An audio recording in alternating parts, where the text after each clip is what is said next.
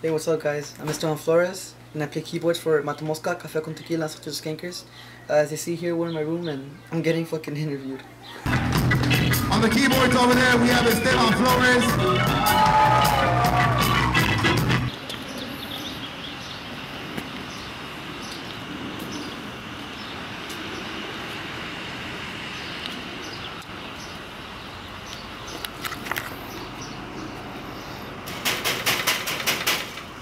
Who is it? It's Mud. The fuck? Yeah. What's the date? That was tomorrow. The fuck? Alright, come in. Fucking asshole. Fuck, nigga. Getting me ready for this fucking interview. One thing to know about me, I like my sandwiches plain. But in a weird order as well. I like it you see now I'm ripping the shit. You like cheese? Just cheese and ham. It's just, but I like it in a weird order. I like cheese, it. Ham, cheese? No, ham, cheese, ham. Or cheese, bread, cheese? No, ham, cheese, ham. Chef Ramsay, eat your fucking heart out. This is my kitchen. What up?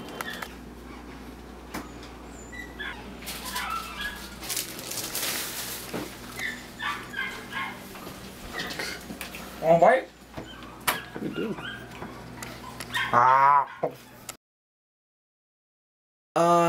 Well, I tried playing bass back in 9th grade. I played for choir actually in my high school. I played one song, but it actually inspired me to get into music. I would, ask friends for help, and then one time actually, I went to my friend JD's house, and he had an old keyboard under his couch, and he was using it as he was lifting it. How can he lift? His mom was fucking fat, dude. Try huge. She got skinnier. I was just like, damn, dude. How does the keyboard lift that? But it was just like gathering dust and shit. So I took it and I told him, hey, think I could use this? And yeah, and I just took it home and I started using it. I fixed it up, and it was a cheap ass Yamaha. The first song I learned was like Bohemian Rhapsody from Queen.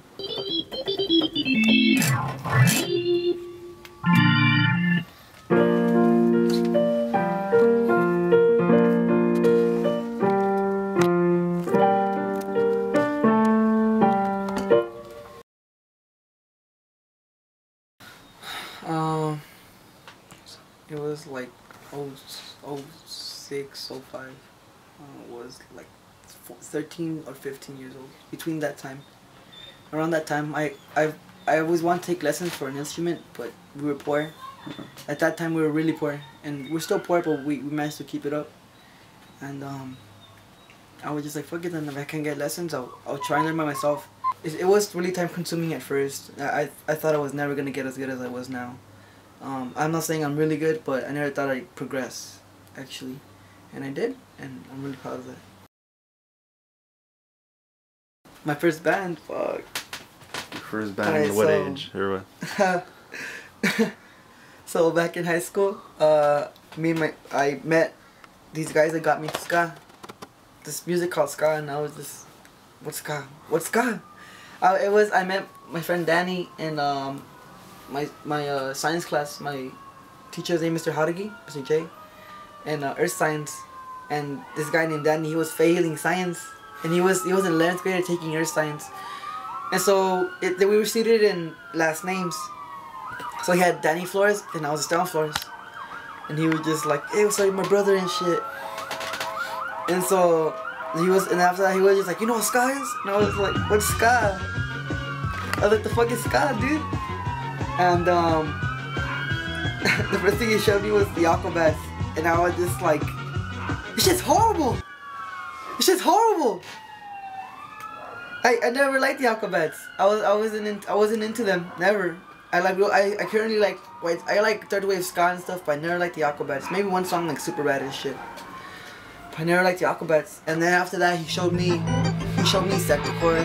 He showed me the song Demonios. Hell yeah. That's one of my favorite songs. Demonios he showed me. And showed me Date Rape by Sublime, which I knew who Sublime was, but I never really heard much of their stuff. And yeah, that shit was fucking amazing. Till 10th grade, I started bugging Danny, let's make a band. And we tried 2 or 3 times.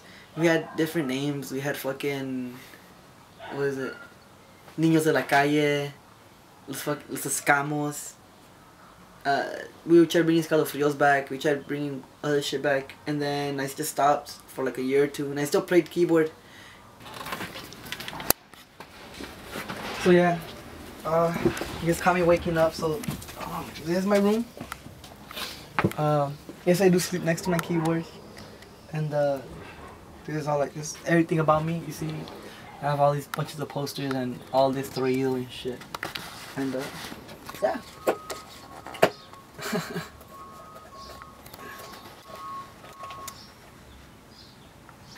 And then my friend Danny. You just like, hey, you wanna try out for my band? And I was like, what's your band's name? Mascarados. And I was just like, I'm down. And so I was like, can I sing? And he's like, yeah. So I only tried out for 2 days, and then we played a punk show. But that wasn't really our real show, our first show, because that was just last minute. The plan was just to take our instruments and be like, hey, we wanna play. So we played in 2008. And it was a punk show. And fuck, dude, that shit was tight. I was thinking about it. And then our first real show was my brother's fucking 15th birthday, his quinceañera. And it was only family members, so now it's like, fuck it, I still wasn't used to singing. I'm still not used to singing by myself, but oh well. You're gonna have to, you know, grow up. And then one time my friend Danny was I made a new song, let's play it. And it was just 2 simple chords, C minor and F minor. And I was starting to come up with lyrics, and I think that was the first song that was a hit, and that song's called Pookie.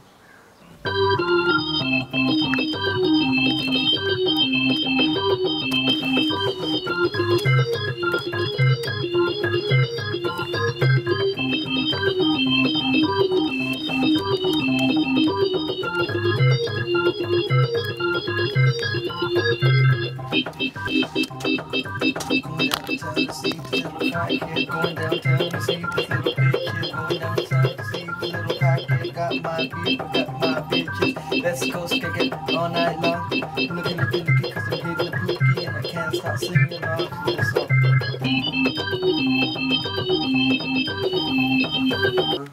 Yeah, we also had other songs, but I didn't really like them because they were just talking about like fuck the 818, and the 818's really cool. I love the 818. I like their ska.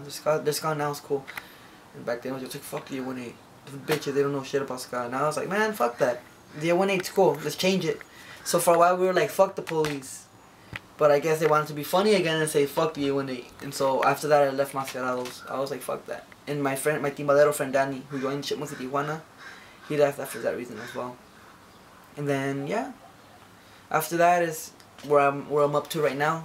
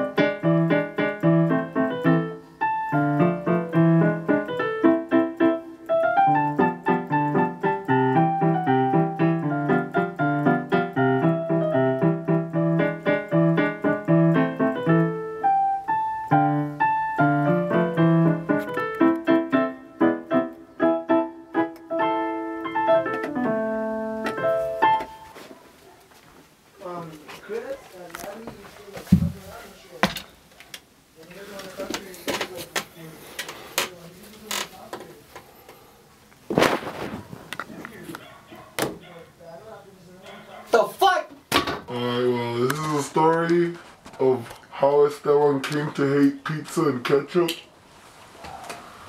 Well, when this was a little kid, we would always go to parties and he'd munch on pizza like if it was dick.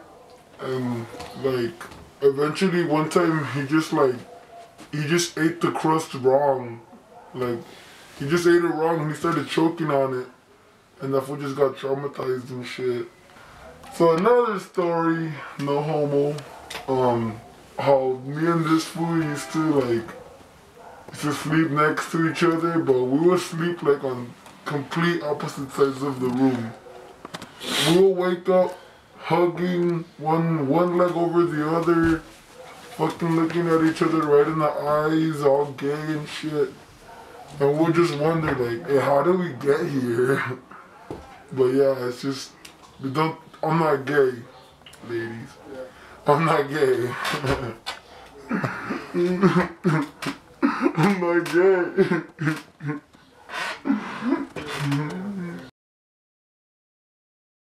Café con Tequila.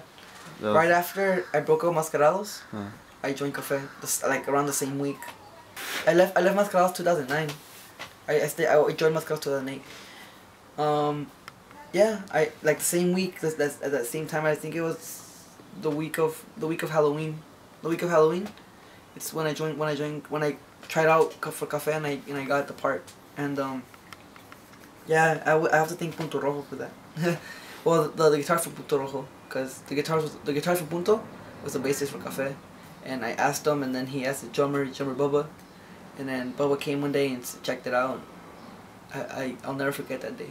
After that, then through Café I joined South Central, cause the drummer for South Central, the drummer for the Café, well, he played trombone before. And then I joined Matamoska because I played a show with like JLB CD Release, is one band from South Bay, and Padilla was there because he was doing a song with them. And then South Central played and Padilla saw me and he was interested.